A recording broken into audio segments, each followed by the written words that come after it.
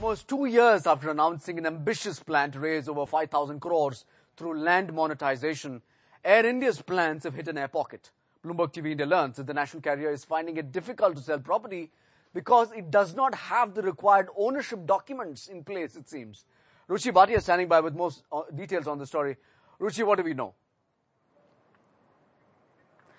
Air India's monetization plan has hit a hurdle even before taking off. Bloomberg TV India has learnt that almost after 2 years after the board and the Civil Aviation Ministry passed the proposed monetization plan, the national carrier is finding it difficult to sell its marquee properties. Sources have told Bloomberg TV India that the leasing documents as well as the land titles for many properties is not in place. Moreover, some land parcels are even facing encroachment issues, which makes it further difficult for Air India to sell its land. Now focusing on what's on the block, there are land parcels on Baba Khadak Singh Marg here in Delhi, which is valued at close to 800 crore rupees. About 10 sterling apartments in Mumbai valued at about 30 crores each.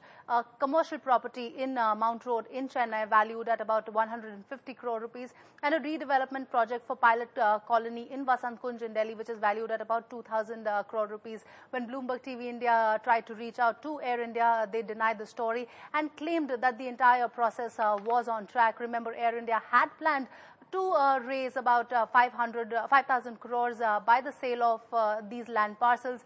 But with the paperwork not in place, it looks like the entire monetization plan is going to take little longer than what was expected.